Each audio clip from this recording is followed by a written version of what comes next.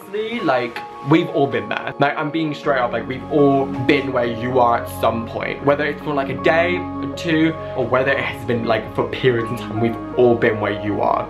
We've all been feeling like we're not good enough in our body and we don't feel sexy in our body and this and that. You are not alone. We've all definitely felt this, and you watching this now, if you do feel body conscious, just know you are beautiful. And I'd say, and I know you're probably gonna be like, no, I'm not. Like, you seriously are.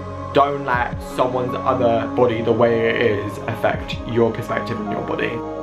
Honestly, truly love yourself, because you only have one life to live. It's way easier said than done. Don't get me wrong, like, it wasn't like I was born like this, or I woke up yesterday and was like, oh, I don't love myself now. Like, it's still a journey, and sometimes it's really easy to feel self-conscious in yourself and what you're doing and where you're at in life.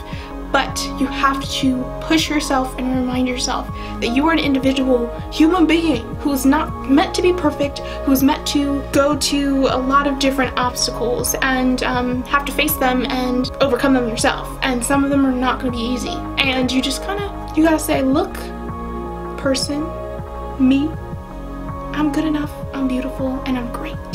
Regardless of if you have acne, if you like have stretch marks, if you're insanely short, if you're really tall, like, everyone is beautiful regardless what size, what age, what gender, what sexuality you are. Like, that doesn't change you.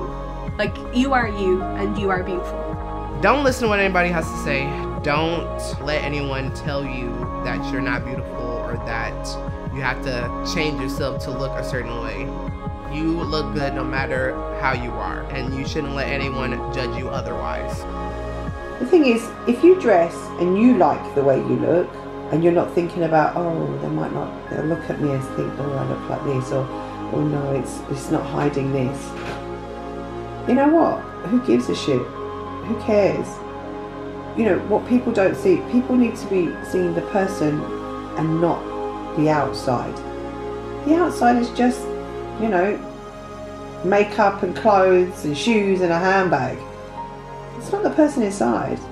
Try not to think too much into it, because it's all in your head, I would probably say. I think, you know, people don't go around looking at you and your body and stuff like that. So, you know, all things that you hate about yourself is mainly like because of you. That's what I would say. So I would try and say, maybe every day, try and think of something you like about your body that could try and build up your confidence.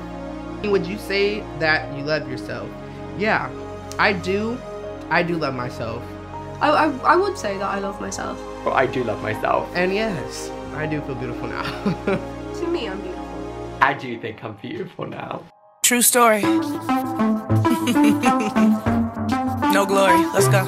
Yeah, the old me used to love a Gemini, like a threesome, fucking with them every night. A lot of two-faced people show me both sides, so I figured out I gotta be my own type. They used to say to get a man, you had to know how to look. They used to say to keep a man, you had to know how to cook. But I'm solo and Soho, sipping soju in Malibu. It's I me, myself, kind of attitude.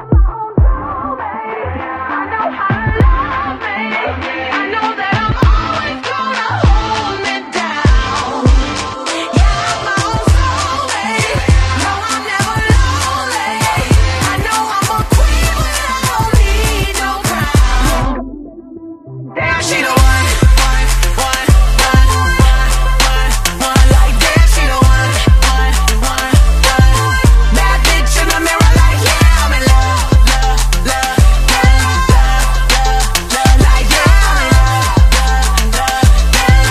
Look up in the mirror, like damn. And she never tell me to exercise. We always get extra fries, and you know the sex is fire. And I gotta testify, I get flowers every Sunday. I'ma marry me one day.